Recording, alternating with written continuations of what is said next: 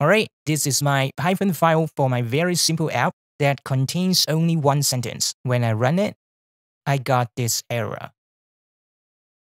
I'm running the latest version 1.1. Now let me downgrade it to version 0.63. Let me exit the command prompt. Run it again. It should be working.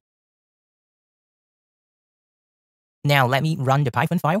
I've created a hotkey to run the app. Feel free to click the video above for how to make it. This is the first time I run the app, so it's gonna take quite a while. Yes, it works. Here I'm trying to add a time and show it on the app. Rerun it, and you should see the timestamp. That's it for today. Have fun with your app.